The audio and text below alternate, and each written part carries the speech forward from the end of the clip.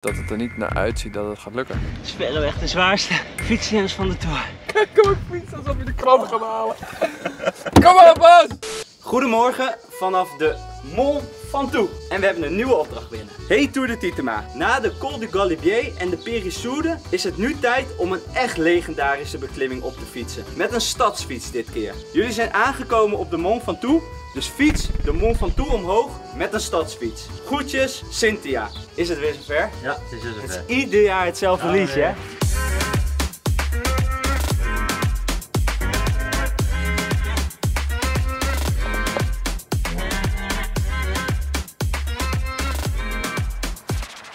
Daar staan we aan de voet van de Mont Ventoux. Met een swapfiets. Het is weer zover hoor. Zie jij nou hier gewoon ijsjes te eten? Ja. Hey, maar we hebben wel je Garmin opgemonteerd, dus je kan wel zien hoe hard je gaat. Ja, het is een beklimming van meer dan 20 kilometer aan 7,5% gemiddeld. Als vergeleken met die vorige twee beklimmingen, is het zwaarder?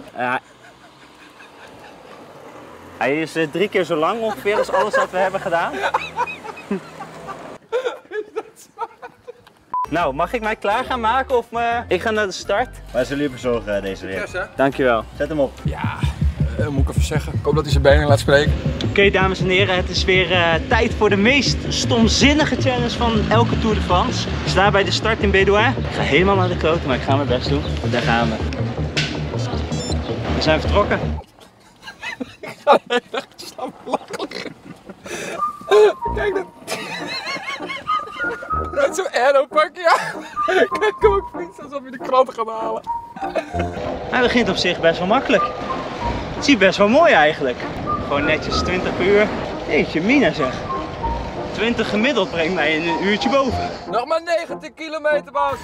Nog maar 19 kilometer zegt hij. Mafkees. Zichzelf niet makkelijk gemaakt door met de vouwfiets te beginnen 2 jaar terug. Nee. Dat wordt natuurlijk niet makkelijker daarna. Ik weet niet wat hij volgend jaar moet gaan doen, maar op een eenwieler de Alpe d'Huez op of zo. Hartslag gaat naar 160. Hij heeft dorst. Er komen gasten achter me. Succes hiermee. Pak het jongen. Let's go. Ja. Was even een treintje gevormd hoor. Hey. Kijk hem gaan. Dit moet je dus eigenlijk niet doen, hè. Nu ga je echt dood. Nu moet hij wel blijven volgen.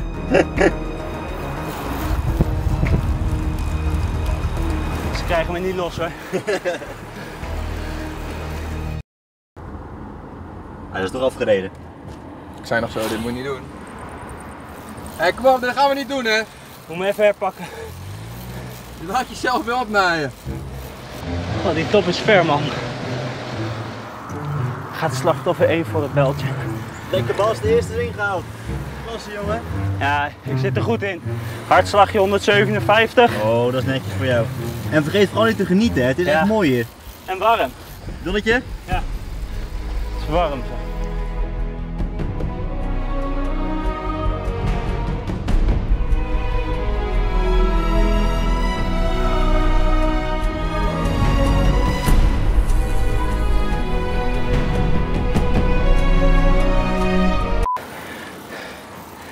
Stel maar, ik kan ook niet meer lichten. Wat mis je het meest aan een racefiets? Nog iets lichtere versnelling. Als ik het zo zie, gaat het niet aan, denk ik. Wat zeg je? Als ik het zo zie, gaat het denk ik niet aan. Ik denk het ook niet. We zijn pas net begonnen, hè? We hebben wel eindelijk iets gevonden wat niet lukt. Dat is best knap.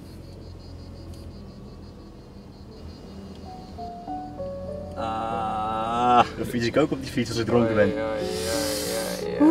En het is nog zo vet. Heb je iets van een jelletje? Hé jongen. En ook zo wat water?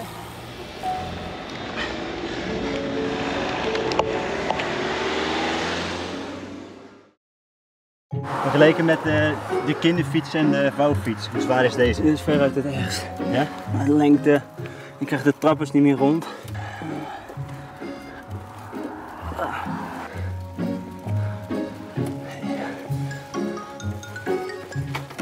Oh. Man, hè? Nee, het lukt zelf wel. Eerst de voetjes aan de grond gezet. Ik had dit niet zien aankomen eigenlijk. Hij zei desnoods ga ik lopen. Ja, dat gaan we niet aan doen. Je kijkt dan, dit is gewoon... Hartslag zit net onder de max. We hebben bijna 40 minuten gehad. Maar ik ga hem fietsen met omhoog. Ik ga hem niet afstappen.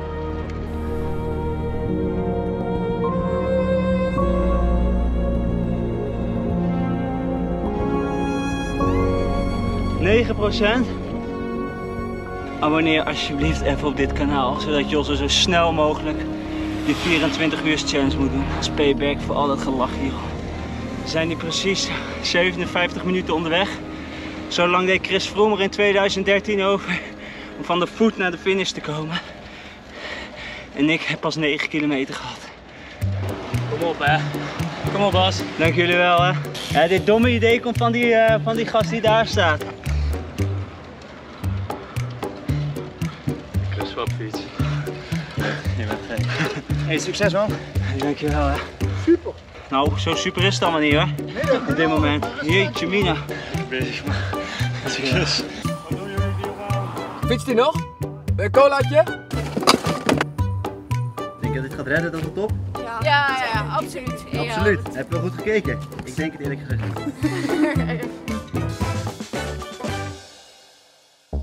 Ik zit in de laatste 10 kilometer. Maar op dit tempo doe ik daar nog wel 2 uur over.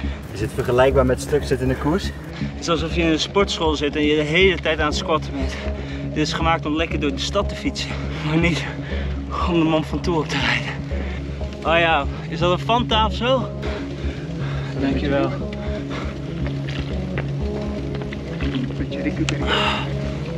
Merci hè? Merci. Geen idee wie jullie zijn, maar dankjewel.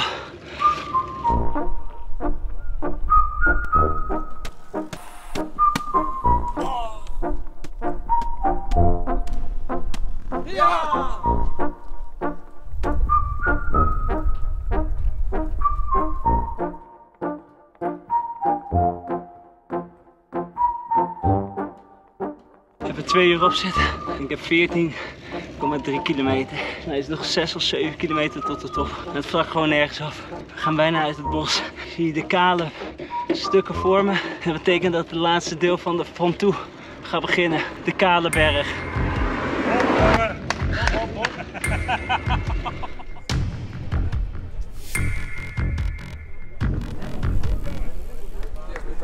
Ja, graag. Ik zie hier nog een bordje Mont Ventoux, 6 kilometer. Dat is dus gekke werk man. Ja, dit is ook gek werk. Ja. We zijn inmiddels boven de boomgrens. Ja, en het wordt nu penibel. Het wordt nu echt zwaar. Het was al een tijdje heel zwaar hoor. Ik krijg wel support. Ja, er is hier wel hij wordt geholpen.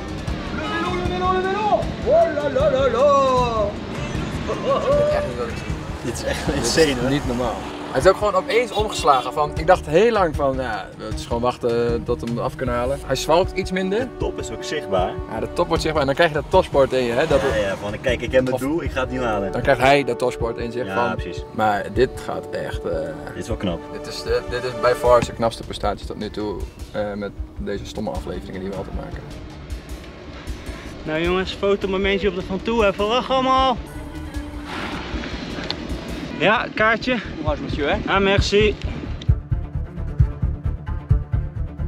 Kom op jongen. Klein stukje. Je kan dit. We zijn 4 kilometer van de top verwijderd. Hij gaat nog steeds. En deze man gaat nog steeds. Het is echt onbeschrijfelijk. Als je dit ziet hè, Ja? en je moet dit 3 uur lang doen, dan ben je er klaar mee. Ik ga dit nooit meer doen. Hoe ver is het nog? 4 kilometer. Hier, staat een bordje. 4 kilometer. Waar ben je nu bezig? 2 uur en 24 minuten. Ik vind het sowieso fucking knap. Hij wil onder de 3 uur blijven. Moet nog hoe lang? Ja, 4 kilometer in een kwartier. Dat is 15 per uur gemiddeld hè. Hij gaat nu 8. En het vlakt hier wel iets af. Kijk even naar links, Stefan van nu. Ja, dat zijn zijn woorden hè.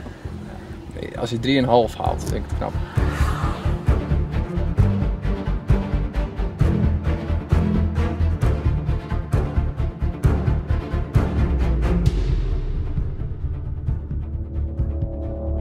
Klein stukje nog!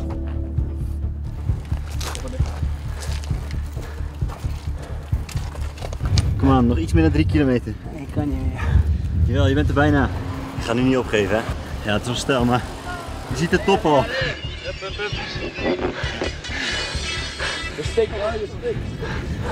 Wat doet er het meest pijn? Mijn bovenbenen en mijn rug. Maar volgens mij is het de laatste kilometer. Ja, je gaat redden, man. Echt heel bizar, hoor.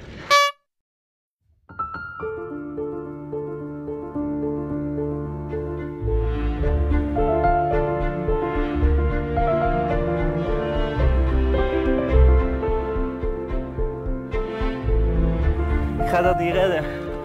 Wat? Kom op. Hier dan.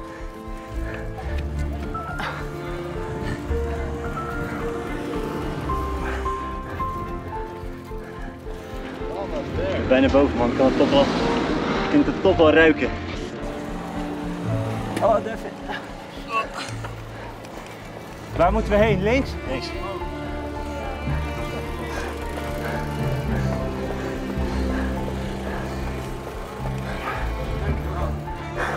Lekker, Bas. Lekker, man. We zijn er. Vast.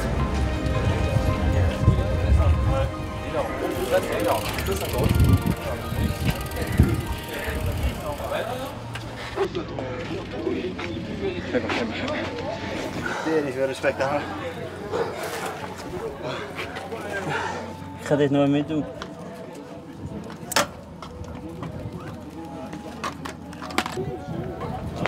Mensen wouden toch langere video's? Eerlijk? Diep respect, jongen. We hadden halverwege niet gedacht dat je het zou Nee. redden. 3 uur en 5 minuten. 21,3 kilometer. Dat kan echt niet harder. Ik klik bijna op verwijderen.